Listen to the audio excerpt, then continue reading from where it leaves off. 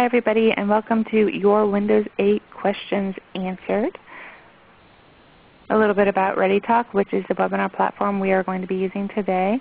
You will all be muted, so you'll want to go ahead and ask any questions that you may have in the chat box that you'll see on your screen. If you do lose your internet connection, you can reconnect using the link that was emailed to you. And you should be able to hear me via your computers, mic and speakers, but if you do want to call in, just let us know and we can send you an alternate phone number that you can dial into. And if you do either lose your connection and cannot rejoin, or you just need to leave early, or you just want to review the content later, we are going to be recording today's session, and we will be sending out the recording along with additional resources out to you all later this afternoon.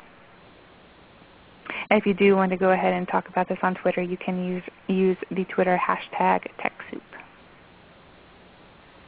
So again, this is Your Windows 8 Questions Answered. And I want to begin our presentation by thanking Microsoft for their wonderful participation both with this webinar and through our product donation program.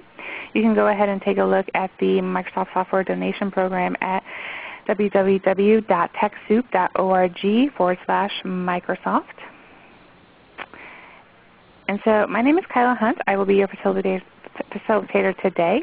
And with us is Namita Das from Microsoft and Ariel Gilbert-Knight from TechSoup. A little bit about both of the presenters. Namita Das is a product marketing manager in Windows Commercial. She frequently talks with enterprise customers and executive briefing centers at Microsoft and has recently won the Rising Star Award for Best Speaker. And Ariel is a technology analyst at TechSoup, where she researches and writes about technology topics for nonprofits and libraries. And a little bit about the agenda today. We are first going to be listening to Namita talk a little bit about Windows 8. She's actually going to be showing us her presentation from Windows 8, so you'll be able to see a little bit of it in action. And then I'm going to take a look at some of the questions that have come into the chat, so we will be able to address some questions from this presentation. Namita is going to be talking a little bit about Windows 8 in relation to questions that came about from our previous webinar talking about Windows 8. And we will be sending out the Windows 8 demo that is associated with that webinar in the resources after the webinar. After that first section, we will also be hearing, of course, from Ariel, who's going to be taking Windows 8 and kind of siphoning it down and talking about it in relation to nonprofits and libraries. And then we will finish out our webinar with additional questions from the audience. And we will make every attempt to get to all of your questions. And if we do not get to your specific question, I will make every effort to follow up with you afterwards. And so with that, I want to go ahead and let Namita take the reins and share her desktop. Thank you. This is Namita Das, and I'm going to be sharing my screen. Let me know when you all can see it, or if someone can just. It looks good. Okay, great. Thank you. So what I want to cover today is, talk about Windows 8 and try to answer the questions that were raised in the last webinar. And I saw there were some questions related to, apps and security and how to think about hardware. Why Windows 8 for enterprise customers? So I'm going to try to answer some of these questions. And before I begin my presentation, I want to tell you that I am presenting from a Lenovo laptop. It's a T400 laptop. It's a 3-year-old laptop, and it actually came with Windows 7, and last year I upgraded it to Windows 8, and I'm using, it's not a touch laptop, it's a mouse and keyboard laptop, and I think you can see my cursor. And what I'm doing is I'm just going to my start screen. And you all must be familiar with that, Windows 8 has this new bold image to it. And I go to SkyDrive, where I have my Windows 8 webinar presentation, and that is what I'm presenting. So just trying to give you a sense of how I'm presenting and that I am using Windows 8.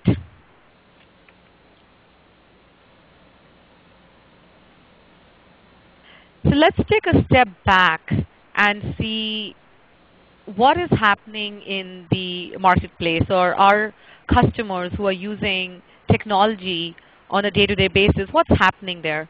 So, you know, every time, every day when I wake up, the first thing I do is, look for my cell phone. And that's where my alarm is ringing. And I squint my eyes and I look at my first calendar meeting that I have or the emails that I got over the night. And the reason I'm giving you this example is because we've become so dependent on technology and devices that we choose how we want to interact with them.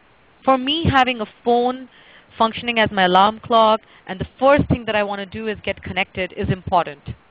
And in the same manner, when you meet with your employees or when you are meeting with your customers or people who are coming to your organizations, they're very similar. They're using multiple devices. They are interacting with data. They're interacting with people on the go. They're more tech savvy. There's a younger crowd. They're more digital savvy. They're fast-paced. They want to be mobile. They want to be connected all the time. And I understand that this can be challenging for you. And how do you want to address it then? And so we feel that Windows for business, when we start thinking for businesses or for nonprofits or for bigger organizations, Windows is at this unique place. There are a lot of companies that are really good with devices and giving user experiences, but they don't understand what bigger organizations need.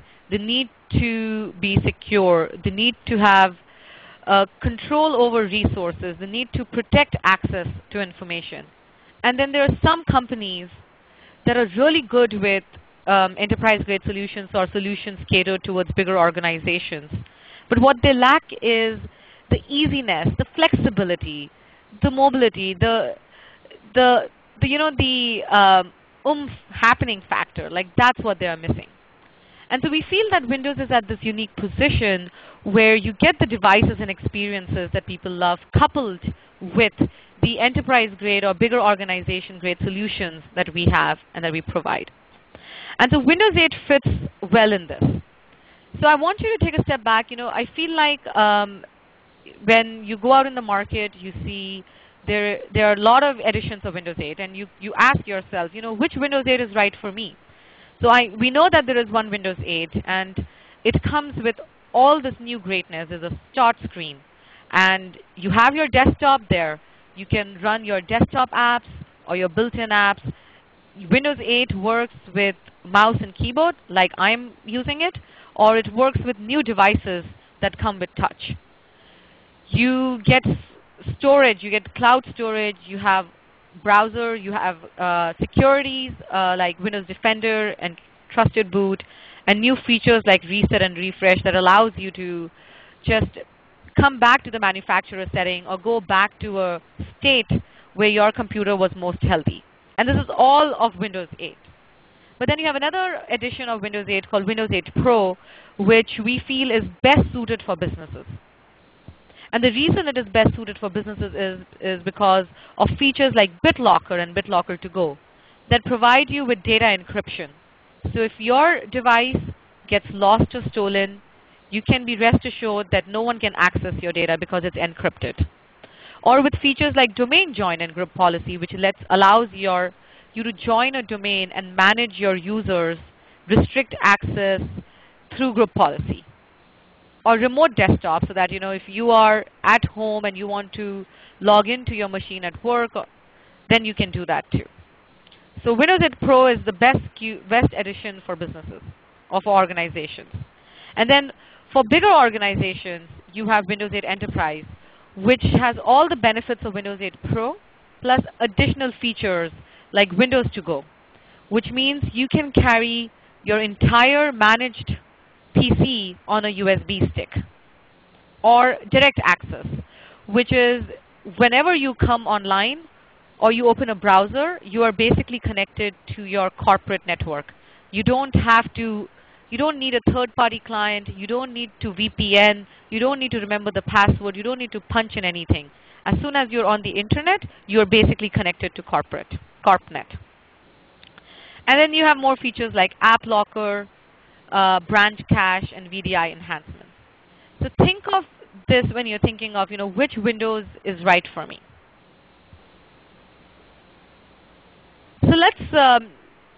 So Windows 8 Pro has everything of Windows 8 plus new features, and Windows 8 Enterprise has everything of Windows 8 Pro plus new features.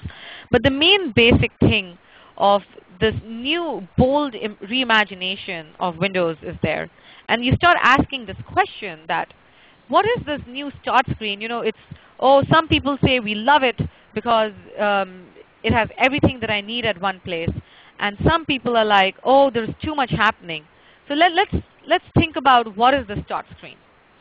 So if you remember Windows 7, there used to be a start button at the lower left-hand corner. And when you clicked on that, you would get a stacked image of all your programs, and you would have to search through it. But what the start screen gives you is this dashboard of information, what you care about. So if you care about a particular app, you pin it on the start screen. If you care about a particular person, you pin it on the start screen. So it is your dashboard. And it has live tiles, which gives you live information. So if I go to my start screen, and I'm going to just press the start button on my keyboard, which takes me back to my start screen, it shows everything that is important to me. It has my mail, it has my calendar, it has my messaging, so when someone is messaging me, I get that. It has my apps.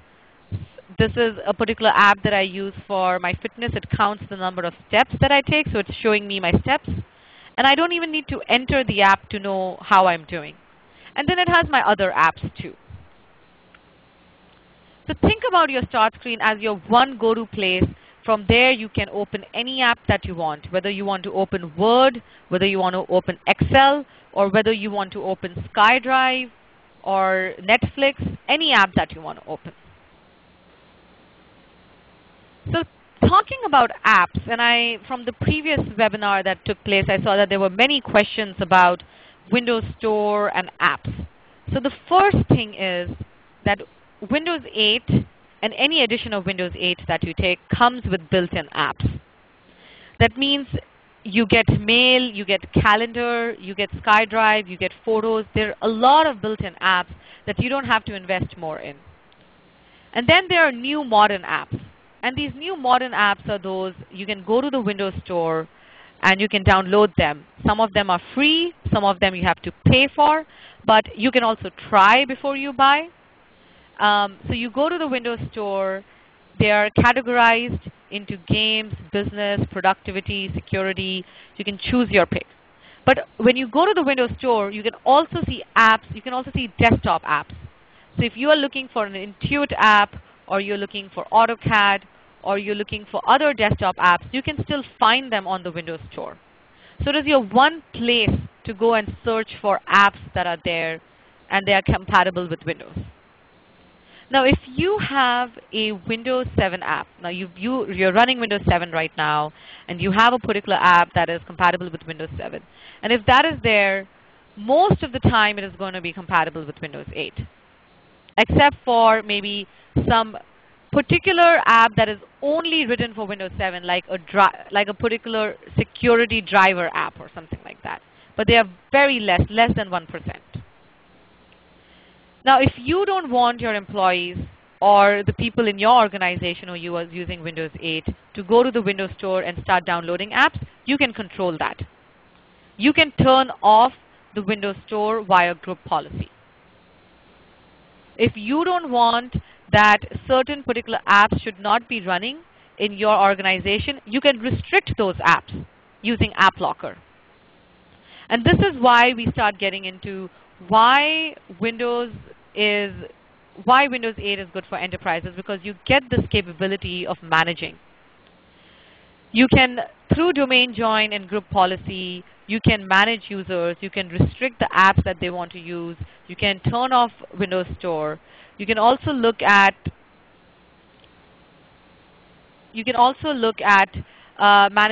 create and manage user accounts. You can secure these workstations.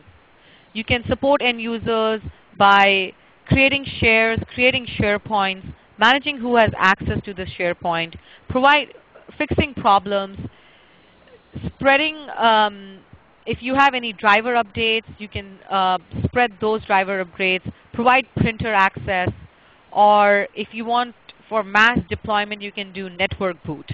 And this is why Windows 8 is great for enterprises, because it gives you this capability of centralizing and sharing. The other thing that I want to talk about apps is that these apps follow you. So when you have a Microsoft account, so at your work, you are using a computer and you downloaded some particular apps. Suppose you downloaded Netflix at work, or suppose you downloaded NBCnews.com. And when you go home and you're like, you know what, I kind of like that app, and you can log in and you'll see all those apps that you have downloaded somewhere else, and you can choose to download that at home also. So the apps that you download are stored in the cloud, and that information is stored in the cloud, so you don't have to go searching again. And that's how we are trying to make this easy. The next topic I want to discuss is about remote access.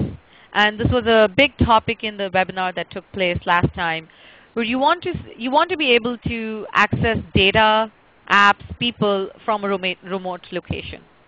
So the first thing is that Windows 8 devices are thinner and lighter, which makes you be more mobile. They're less clunky, they come with touch, they come with detachable keyboards, so when you are on the go, you can be more mobile. And they're easy to use while you're being more mobile, because if you want to use touch, you can use touch, but if you want to attach your keyboard and start using mouse and keyboard, you can do that also. And coming back to the same point of restricting control or managing access, you can do that with domain join. Then remote desktop allows you to, from a remote location, you can access your PC at work. And if you want to just be on the cloud, then you have SkyDrive. Now I want to take a minute to talk about the difference between SkyDrive and SkyDrive Pro. Now SkyDrive is public. If you are using Gmail or you are using Dropbox, it's the same concept.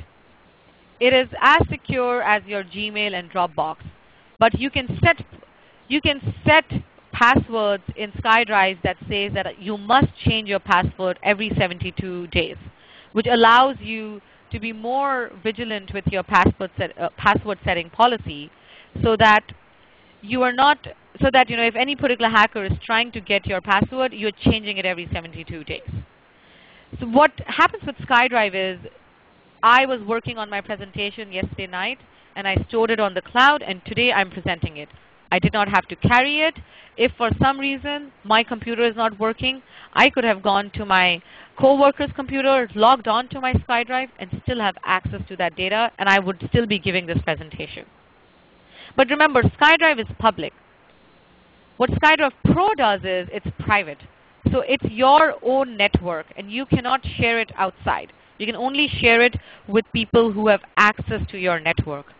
So with Office 365 and SkyDrive Pro, you can limit who you are giving access to. It's like a private, you manage that cloud, you manage that data, you own that data. No one else owns that data. Then there were some questions on roaming profiles. Now roaming profiles is an old technology.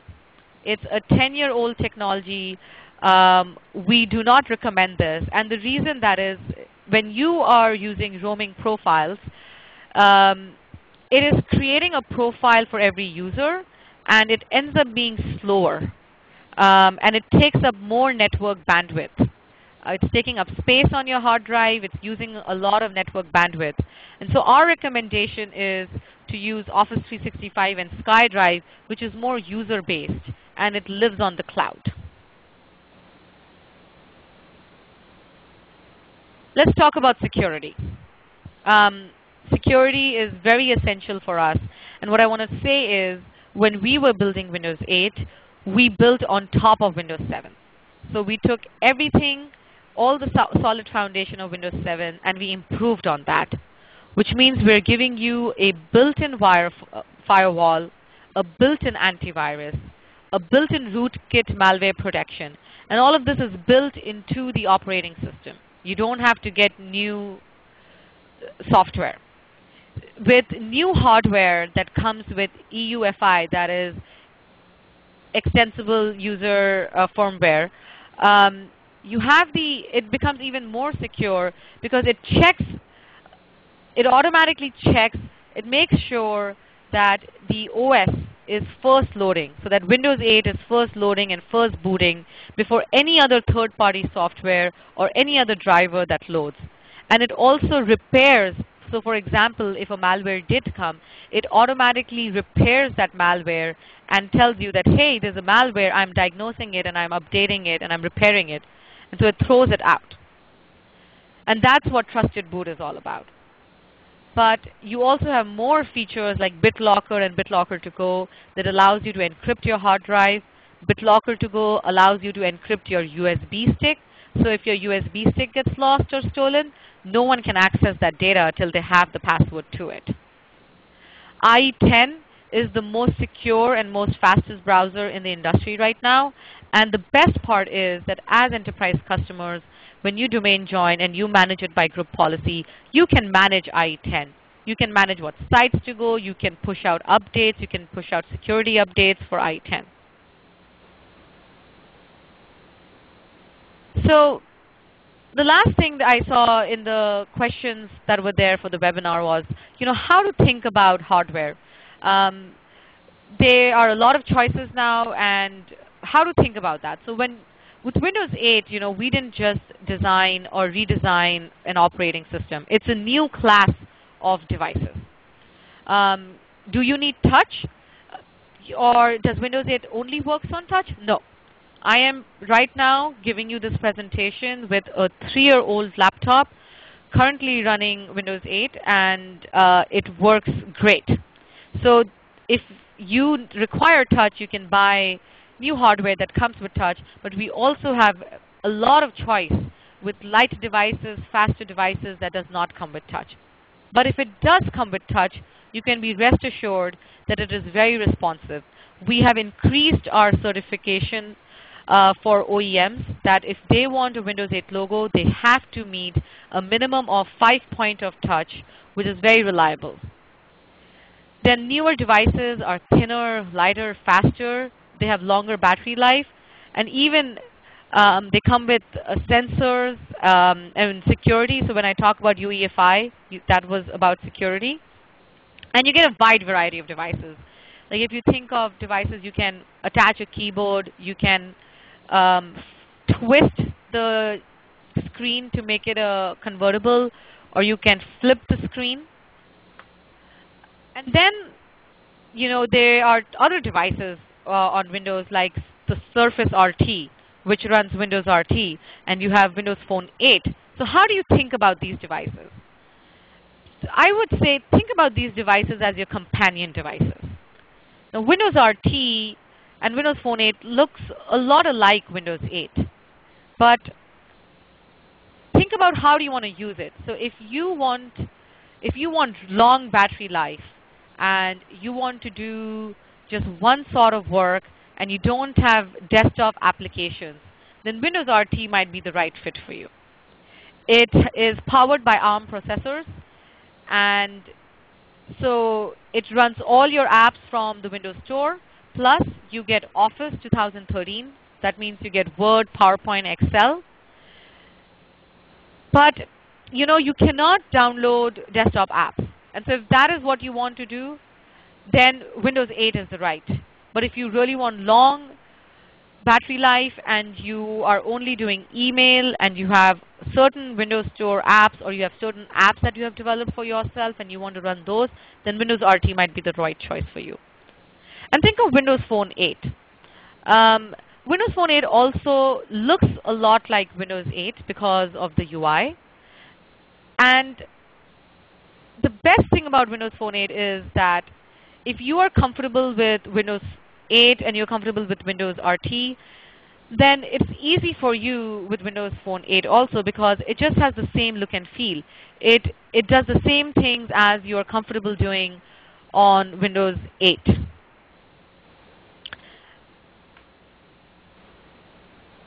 So I want to take a step back and talk about XP because I saw that there were a lot of questions about, you know, can my XP, I'm running XP and I'm fine with running XP. And I want to tell you that Windows XP, the support for Windows XP is ending next year in April 8, 2014.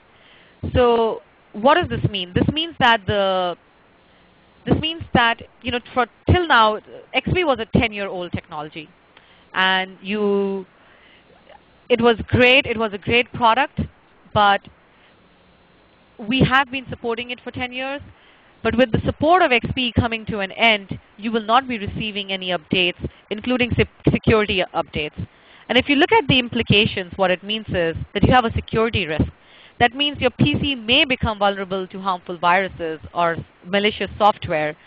And antivirus software will not be able to protect you if there is a new potential threat. You might have software issues because we know that with the support ending, a lot of new hardware vendors or software vendors are not creating updates or not supporting XP also. You will not have anyone to call, which means when a problem arises that hasn't been identified till now, online or phone-based technical support will not be available to you or to your ID partner. And so if there is a failure, you might incur more downtime because now you are going to your partner, you're asking them to help you move or to help you fix that issue. And so try to understand that the support for Windows XP is ending, and it's a 10-year-old technology, and you're missing out on all these technology innovations of being more mobile, of being more secure. With Windows 8, you get security that is catered towards the current threats. You know, when you say the current hackers, they're looking at modern browsers. They're looking at modern threats that are internet-based threats.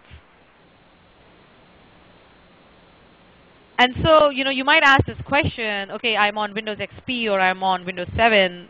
Should I be buying new hardware or should I be upgrading? And the way I think about this is that firstly you need to see is your current hardware compatible with Windows 8? Does it meet the Windows 8 sort of system requirements? And if it is meeting Windows 7 system requirements, that means that Windows 8 will run on it. And for those type of PCs and for those type of desktops, just upgrading to Windows 8 is just fine. But if you're looking for newer mobile solutions, if you're looking for tablet-based solutions, or if your hardware is more than 3 years old, then that hardware is pretty old and it is not built for modern security, and you would want to buy new hardware. Another question that you might ask is, you know, why don't I just move to Windows 7? Why do I need to move to Windows 8? And the reason is that, you know, Windows 8 builds upon Windows 7. It has everything that you liked about Windows 7 plus more. It still has your desktop. It still runs your Windows 7 apps, but it is faster when you boot it. On my current machine, I had a Windows 7 machine, and I upgraded it to Windows 8, and it's much faster. It boots faster. It gives me longer battery life. It gives me better performance. It is just more secure because it sees the booting process. It makes sure that the operating system loads first before any other driver loads. It has better multi-monitor improvements. It has improved taskbar. It has a powerful file explorer. I can invert select. So you get all the benefits, plus more benefits of Windows 8 that you have the Windows Store. I get new apps. So this is what I want to convey, and I'm open to more questions. This is it from Windows 8, and I hope I've been able to answer some of the questions that were raised in the previous seminar. Okay, great. Thank you, Namita. That was a really great presentation. We have had quite a few questions come in. I want to take a moment to at least touch on a couple of them, and then we'll touch on the rest of them after Ariel's presentation. Since one of the last things we were talking about was XP. I'll go ahead and start off with a question about XP. Barbara was wondering, she says she has XP now. Will transferring data, files, etc. be a problem if she upgrades?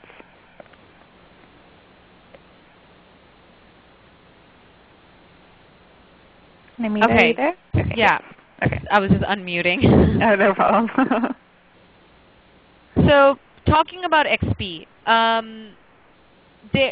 XP is such an old technology that yes, you will run into some issues of migrating your data and apps, in the sense that our deployment toolkits, when you download Windows 8, it has a deployment toolkit which allows you to easily migrate your data and apps and settings, but that will only do if you're migrating from Windows 7 to Windows 8. So when you are migrating from Windows XP to Windows 8, the first thing I would say for your data specifically is take a backup. You need to back up your entire data, then it'll be like a clean install for you. Now, when we talk about apps, I would say, first think about, is that app that you have been running, is that the right app that you still want? Because with 10 years of innovation, there might be much better apps that do that work. And if you are still like, no, that is the app that I want to work with, first talk to the app provider. Are they still supporting that app? Are they still providing you updates for that old app, or do they have newer versions? And I'm sure if they have newer versions, they're not supporting Windows XP. And so apps is a bit of a challenge that you might have to consider. Do I need to go to cloud-based apps? Do I need this client version of app? So apps might be a bit of a challenge. We did see that most of the productivity apps that were running on Windows 7 were running on Windows XP, were running on Windows 7, and we also know that most of the apps that run on Windows 7 run on Windows 8. But I would say, talk to your app provider and see whether that app, is there a better app or a latest app that will run on Windows 8. Okay, great. We also have had quite a few questions about customizing the start screen. I don't know what the best way to go about talking about or setting it up. I don't know what the best way about talking about that would be, if there was a way that you could show how you would set that up. Yeah, let me show you how to customize the start screen. So I am going to go to my start screen, and let's say that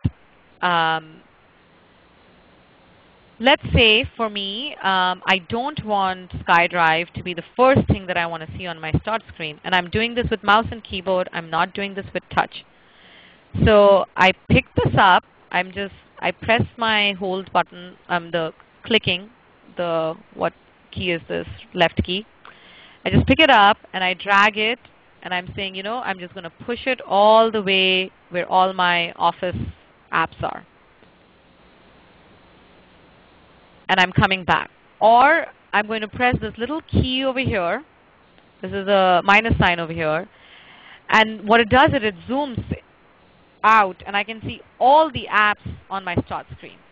And so let's say that for me, my Office apps are really important. And so I'm going to pick it up, and I'm going to drop it to the front. And then I just clicked on it, and I'm going all the way back to the front. And now you see that as soon as I come to my start screen, if Office is very important to me, getting to Word, Excel, PowerPoint is very important to me, that's the first thing that I've kept. Now, if in your organization you have, like in libraries, for example, you can have certain apps that you have customized your start screen, and if you've put those apps towards the front. So I want to take another example. Let's say I'm going to Internet Explorer, and I'm going to CNN.com. And CNN.com, imagine I go to this site every day, and I want to pin this to my start screen. So I come here, and you see there's a pin site. I click on it, and it says Pin to Start. So I click on Pin to Start, and I said, yes, name it CNN. And I say Pin to Start. Now I'm going to press the Windows key. That takes me back to my start screen. and I'm going to scroll with the scroll bar all the way to my right. And you'll see I have CNN. And I want to take CNN to the front because that's what I want to do. Every time, that's the first thing I want to do. And now I have CNN on my start screen. So imagine tomorrow I come to office and I switch on my computer. The first thing I want to do is read the news, and I click on CNN. And I see my news. So here is, and I'm going to go back to my desktop, and I'm going to stop sharing. Okay, great. Thank you. And I just want to go ahead and take one more question before Ariel's section. And this one's about security, and it's just wondering if you need additional antivirus, because this person is saying that they were prompted saying that their Windows 8 said that they needed to enable a Norton antivirus. And if you already have good security, do you actually need an additional antivirus software? Yes. So security is a tough one in the sense, for everyone, peace of mind, what gives you peace of mind? It will be different for me and will be different for you. What I can say is that Windows 8 comes with built-in antivirus. It comes with built-in malware protection. It comes with built-in firewall. And we also have Trusted Boot, which makes sure that any time a malware is detected, when it's restarting, it repairs it, it throws it out, it quarantines it. Also, IE has Smart Filter in it. And even Windows 8 has Smart Filter in it. So suppose I'm downloading an app from the web, and Windows 8 is like, hey, I haven't seen that app before. I think it's a potential threat. It will warn you, and it will ask you, do you still want to continue, and it will give its recommendation that we don't think so, you should do it. So I don't use any other antivirus on my machine, or anyone in Microsoft does not use any other antivirus. We go with the built-in antivirus. But if it gives you more peace of mind to have additional antivirus, then that is your call. Okay, awesome. With that, I want to go ahead and take it to Ariel's section, but if we haven't gotten to any of your questions, we will be taking a look at the questions at the end of the webinar, and again, if we don't get to your specific question, I will try to follow up after the webinar. But thank you, Namita, for that great presentation, and please just stick around for the questions at the end. And so with that, let's go ahead and take it away, Ariel. Hi everybody, I'm Ariel from TechSoup, and I'm going to talk about how some of these features of Windows 8 can be used by nonprofits and libraries. So first, the start screen that you've already seen. It really is one of the biggest changes in Windows 8, and it does take a little bit of getting used to. But once you do, it's really very useful. We've used it here at TechSoup, Windows 8, and we found that the start screen is a really convenient way to access all of the apps and tools you use on a regular basis. So this is Windows 8 start screen that I have customized. So you can see I have my People app showing me what my social networks are up to. I've got the Skype app. Hang on a second. I've got the Skype app showing me recent messages. The Calendar app showing me that I'm doing a webinar right now. I've also got an example of what Namita showed of pinning a particular website that you access a lot. This is TechSoup for Libraries, their wonderful blog, to the start screen. So it really is this really nice way to customize exactly the apps and content that you want to see immediately. You can fit it to how you do your daily work and what you really want to access frequently. So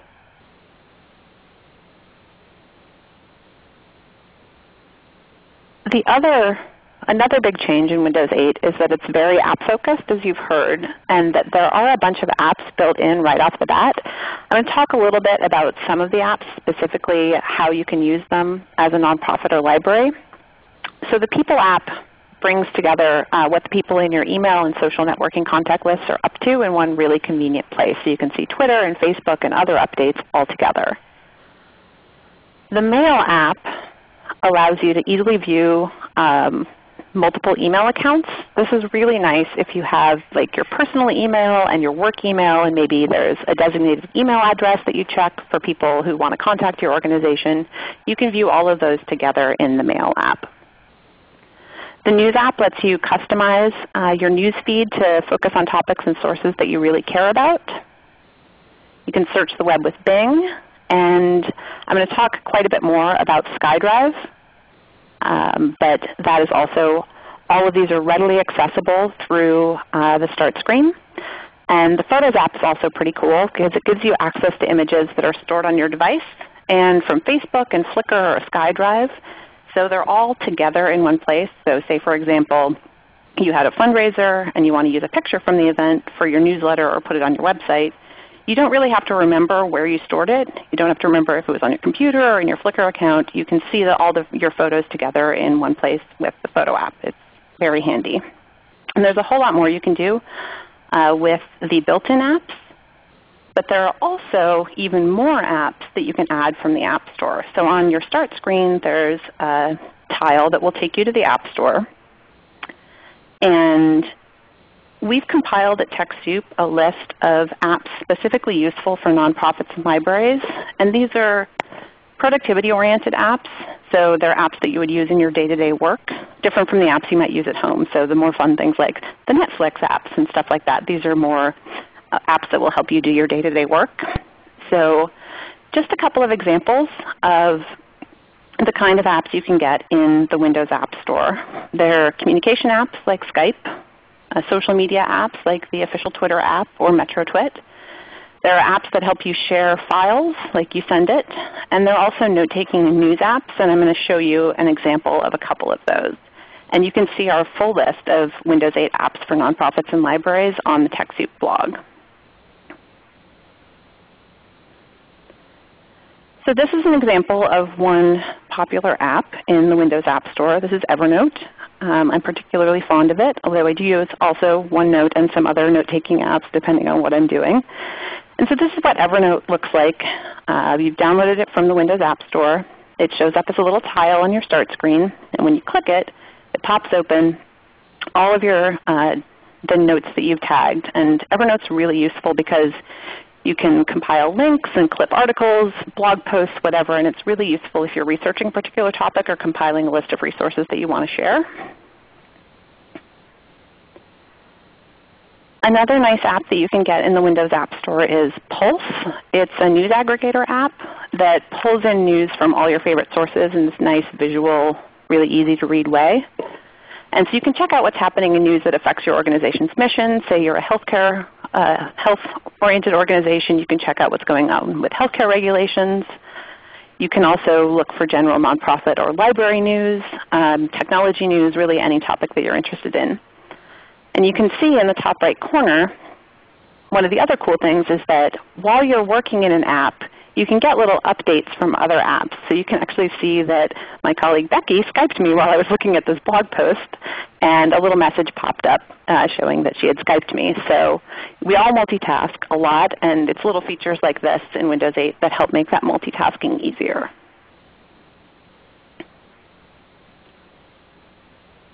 We've already touched on the hardware question, and Windows 8 is optimized for touchscreen devices, and we actually have a touchscreen computer here at TechSoup, and using it with Windows 8 is actually pretty amazing. For any geeks out there, it's kind of like you've suddenly moved into Star Trek land. But if your organization isn't quite at the Starship Enterprise stage yet, you can very much continue to use Windows 8 with your regular keyboard and monitor and mouse just fine. In fact, you can even use Windows 8 with older computers.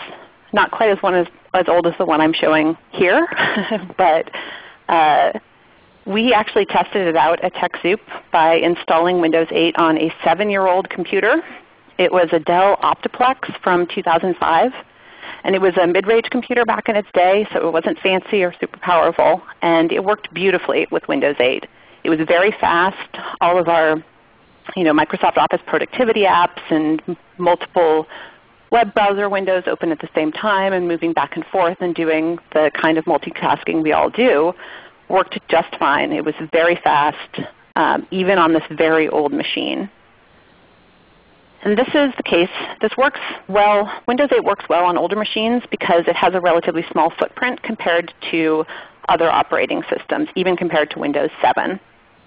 So you don't need to upgrade your existing machines to use Windows 8. You don't need a touch screen. It will work with your existing hardware, even on these older computers that many nonprofits and libraries have.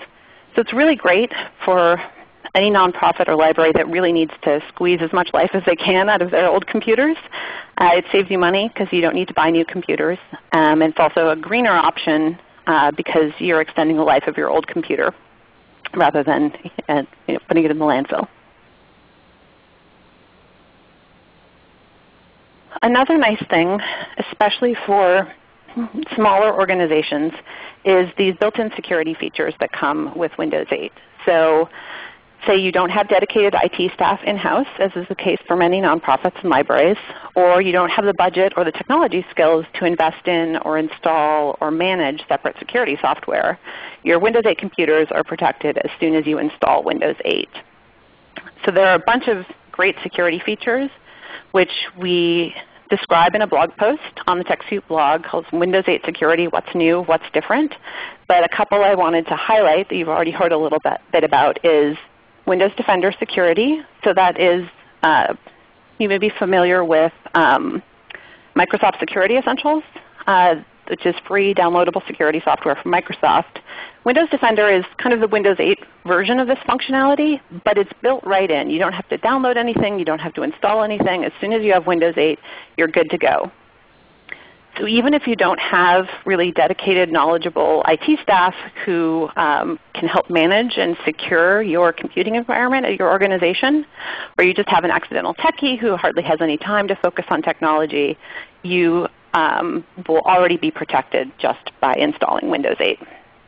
Namita had also mentioned BitLocker, which if your mission focuses on something particularly sensitive, something like immigration or another kind of hot button issue where the kind of data that you're storing on your computer is really, really sensitive and needs to be protected, BitLocker allows you to encrypt and protect that sensitive data, and that also comes with Windows 8.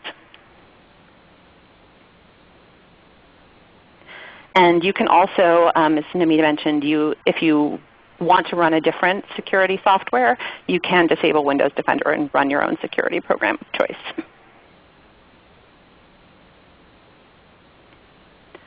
Another nice thing about Windows 8 is that it really is built for the way a lot of us work.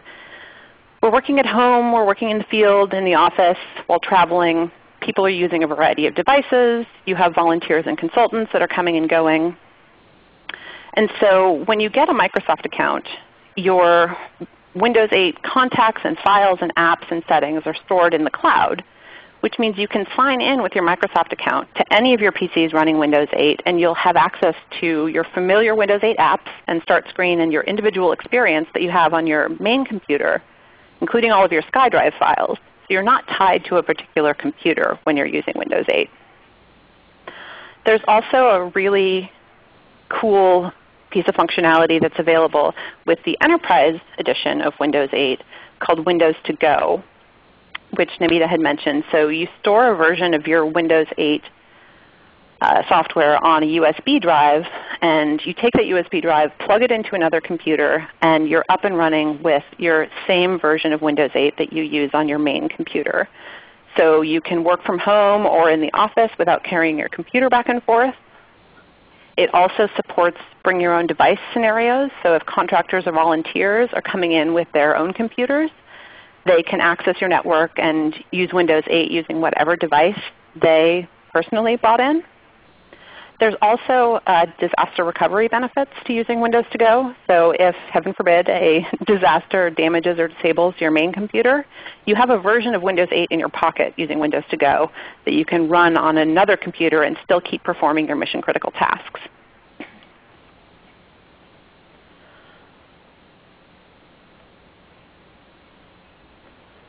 SkyDrive we've already talked about a little bit. It's Microsoft's cloud storage service where you can save documents, photos, whatever you want to SkyDrive and access them from any computer with an internet connection. This comes in really handy because you can also share files through SkyDrive. So say you have a draft of your annual report that you want your board members to review, or you want to give your volunteers access to the plans you're making for a big event. You can share it with them using SkyDrive. All they need is internet access to get to the files you've shared. I also use SkyDrive to make sure I always have access to a particular file. So like if I'm going to a conference, I store my presentation and materials in SkyDrive, and that way if anything happens to my computer, I can still access my files.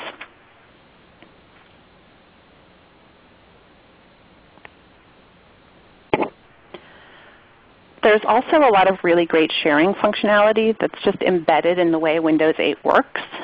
So when you're using Windows 8, say you're reading a blog post or you're looking at a photo, with just a few clicks you can share. You can see there's this share charm here.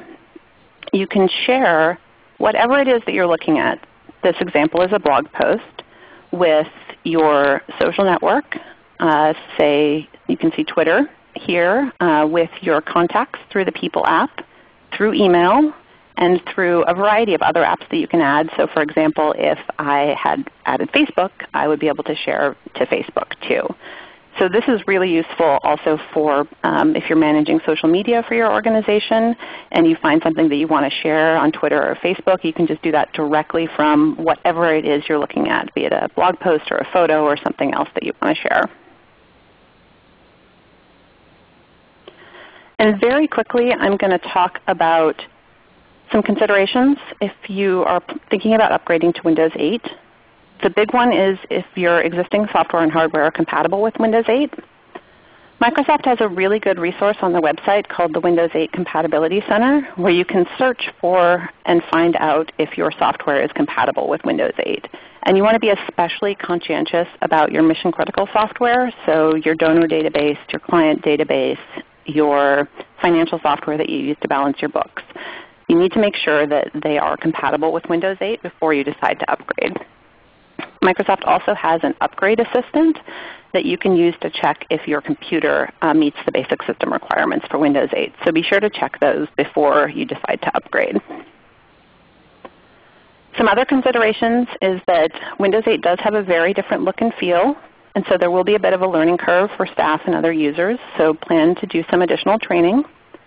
And if you have older, very low resolution monitors or graphics cards on your computer that you're installing Windows 8 on, that can sometimes reduce some of the enhancements that are available in Windows 8, and some of the new features won't work as well. So you might want to plan to upgrade that hardware or to hold off on Windows 8 until your hardware is you're using higher resolution monitors or graphic cards. And the last thing I wanted to touch on is how you get Windows 8. You've made the big decision to switch. So TechSoup offers through the Microsoft Software Donation Program for eligible organizations, we offer a Windows 8 Professional upgrade, a Windows 8 Enterprise upgrade, and if for some reason you can't use an upgrade version of Windows 8, let's say you have a donated computer that has a kind of possibly unlicensed old version of Windows on it, the Get Genuine program is available to help you get a full licensed operational version of Windows. There are also a number of other Microsoft products available through TechSoup donations, and you can browse the entire catalog of them with the link that will be included in the materials we send out afterwards. And we also have a number of resources available, which will include links to. And I know we're running short on time, so I want to hand it back over to answer a last few questions. Okay, awesome, Ariel. And just so everybody knows, again, just to reiterate, we will be sending out these resources that are listed, so don't worry about jotting down the names of any of these links. We will be sending them out. All right, so let's take a look at some of these questions. We had one about SkyDrive. Renell was wondering, are the shared files in SkyDrive automatically downloaded to the local SkyDrive folder, or do you have to access it via the Internet? I don't know if Ariel, you want to try to take a stab at that one? I'm not sure if shared files, like if I share a file with someone else, if that file is automatically downloaded to their SkyDrive. Right. So it's not, if I can answer that. Yeah, go for it. So it'll show in your SkyDrive. It doesn't get downloaded till you ask it to. Okay. Okay, that makes sense. All right, great. Barbara was wondering, just as a personal opinion, and Namita, maybe you can answer this one, is a touch screen better than using a mouse? I'll give you my personal experience. So I also have a laptop in which I have a touchscreen. It's a traditional laptop. It's just that certain tasks for me are easier with the touch. Suppose if I want to click next, I'm browsing on, and I just want to go next, it's easier for me to just swipe on the touch screen. Or if I want to go back to the start screen or touch an app or just move a document, if I'm on Word and I want to move it up and down, it's easier for me to do certain things faster with touch on a laptop. But then if I'm like working on my Excel sheet or PowerPoint like I was working yesterday, then it's easier for me to do it on my keyboard. And then when I have a tablet, I've gone for meetings where I just carry my tablet and I do everything on touch because I just like that it's light for me to carry. And I'm usually showing my presentation. I'm just sitting with someone close by. And when that someone has something to say, I just pop up the soft keyboard and I quickly type in. But that typing is like just taking notes. It's not extensive typing. That's how I use it. Okay, got it. That makes total sense. We also had a question about passwords and gaining access to your Windows PC. Risha was wondering if setting up a password to gain access to the PC, is that mandatory in Windows 8? No, it is not mandatory to set up a password. But if you are linking your Windows 8 to your Microsoft account, then a password is mandatory because your Microsoft account gives you access to the Windows Store, to your SkyDrive, to your email, to your Microsoft email. So when it starts giving you access to these things, you want to protect it. You don't want that anyone who comes to your computer can just start downloading apps or can just start accessing your files. And so at that time, you do need to set up a password. Another thing on password is there is a really cool, interesting way to set up a password now. You have something called picture password. So you don't have to remember a long password. You can just have a picture and you just make gestures on the picture to unlock your PC. Okay, that makes sense. We also had a question wondering, can the system be set up so that you can avoid the app screen and just go straight to the desktop, so just avoiding that start screen altogether? No. No? Okay. No. Got it. All right. And Renelle was wondering, but when you do go to the start screen, your desktop is pinned to the start screen. Got it. Automatically so it's automatically pinned? Okay. It is automatically pinned. Okay, great. That's another follow-up question. Renelle was wondering, is there any URL management with the built-in security software? I'm not sure what that means. Okay. What do you mean? Yeah, we can take that offline. Yeah, that makes sense. Yeah, I'll forward that to you later. Let's take a look at the other questions.